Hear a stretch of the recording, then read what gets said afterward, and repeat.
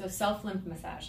So all the major lymph vessels drain into a tube behind the clavicle. So I like to do a Shaolin massage, which is from Qigong, where you cross your hands and you sweep from your armpits towards your sternum, just below the clavicle first. And I usually do around 5 or 6 of them.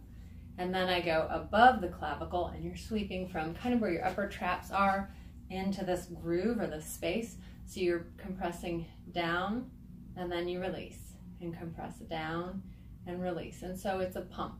And again, 5 to 6 reps of this one.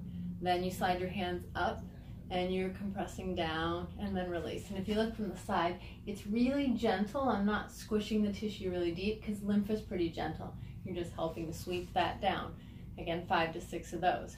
Then you can use your knuckles under your chin, and you can sweep down and release. Sweep down and release. Again, 5 to 6 reps. I'm not going to demonstrate them all now.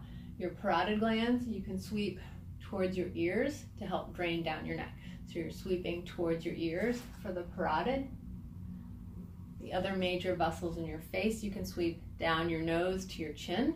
Again, you can do 5 to 6 sweeps there. And then from your forehead down towards your ears.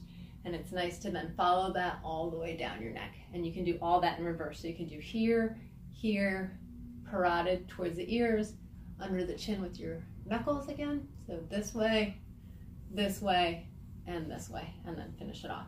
And that helps drain the whole head.